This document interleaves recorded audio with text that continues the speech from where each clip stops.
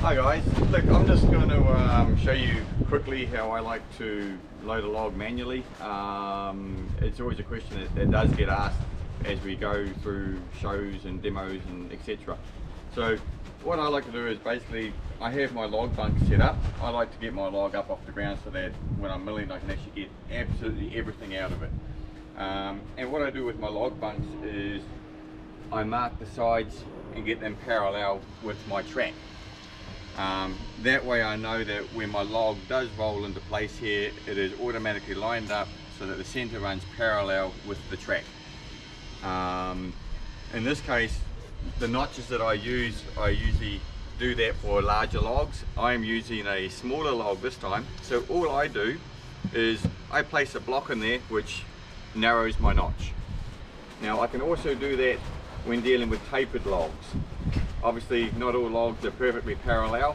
You have one end smaller than another, and if you want to run with the center of the log with the track, you would just put an extra block in there and it would lift the log up automatically for you. I personally rather do that than move the tracks up or down to run parallel with the track, because here in New Zealand I'm allergic to hard work and I just like to push on a flat plane and not up a hill. So this log is relatively light, so normally I'd use my cant hooks to roll it in, but I'll just show you what I do here manually. And like I said, the skids would normally run out as far as you want. You can put as many logs on as you want, and I bridge it. And when I say bridge, it's just putting the board across here from the skids where the logs would sit on to the bunks where I want the log to be in the mill.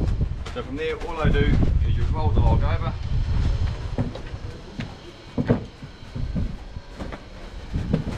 it's in the notch there. This one will come over to the notch,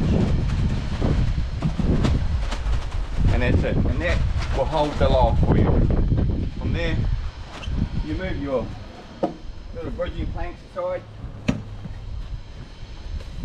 and you're ready to mill. As simple as that.